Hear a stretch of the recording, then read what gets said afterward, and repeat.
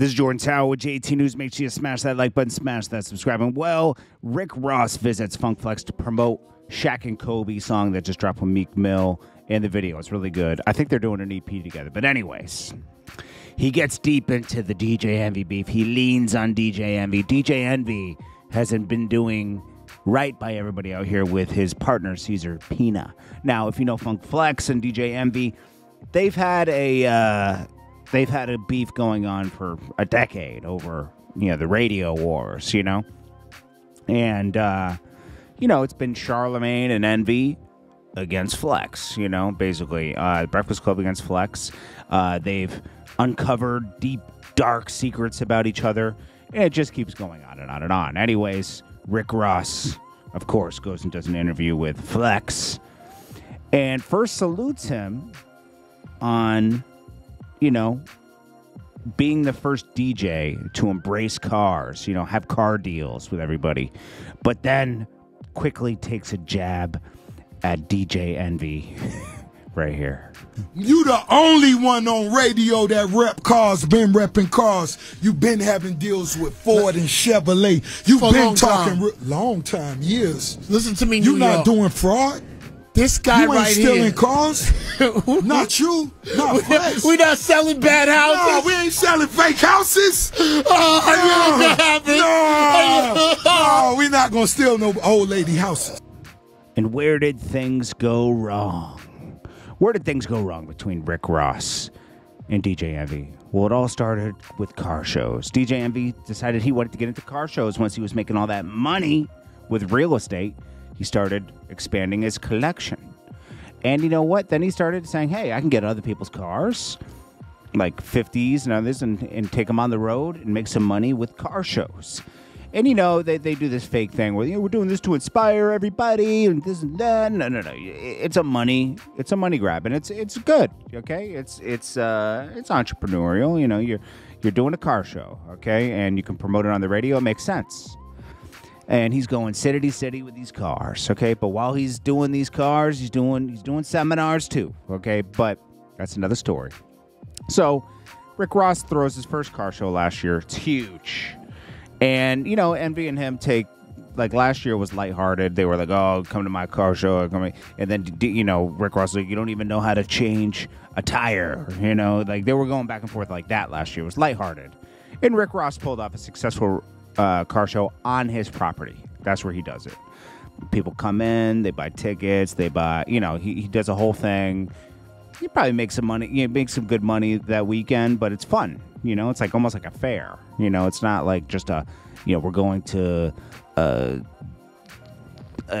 big center where you just pull the cars in and it's just a dry car show. He makes it like a fair. He even had bull riding at his car. He just had all kinds of stuff.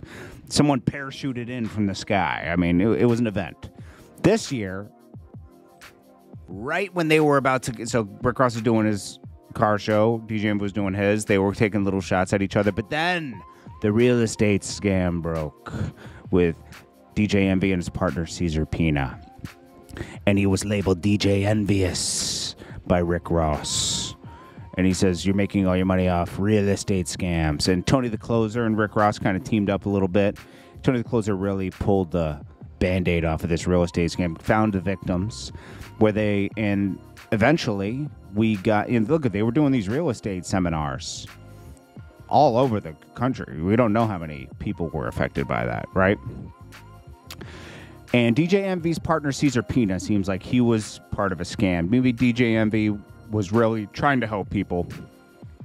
But the guy, Caesar Pina, took advantage of Envy and his platform and got people to invest more money. And he was reselling the same house to 5 different investors. Now, yes, the investors weren't doing their due diligence and they weren't checking on the house, see if it actually existed, was work being done on it. This $200,000 you took from me, is it even being worked on? They were just getting emails like, oh, yep, the plumbing's going in today, this and that, and they were trusting it. That's not smart, okay? But it's, they trusted that this was real because DJ Envy was promoting it. Well, it turns out, there was this school that they were going to convert into apartments and everything. Like, they sold that to, 5 different investors for, $2 million total when the thing was only worth like $300,000.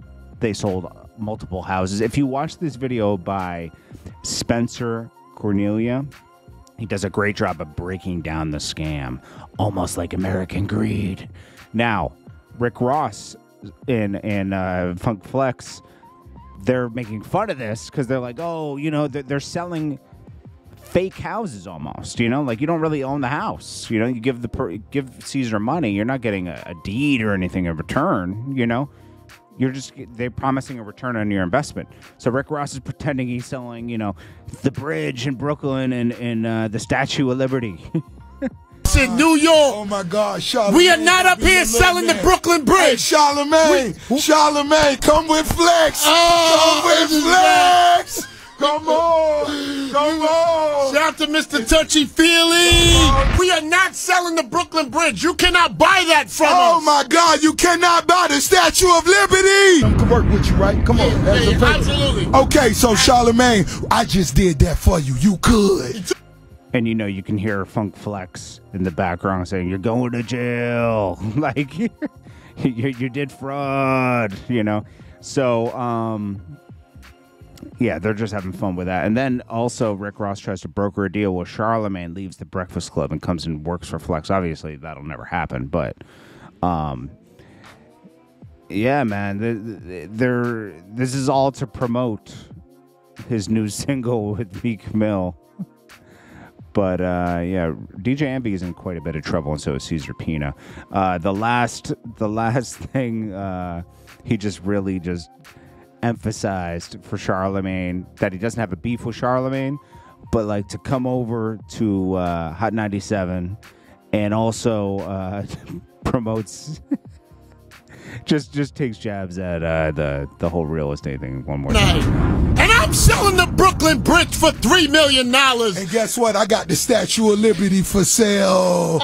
Hey, Charlamagne, I rock with you, homie. Rose! I rock with you. I rock with you. Rose is Funk here. Flex told you he got you, but everybody else, we can't do nothing with them. They selling the Statue of Liberty. No. Now, Rick Ross is going hard, but he can go hard now. It's public. You know, there's actually things going on in court. And there's a lot of exposing videos with victims, you know, like there's people attached to it.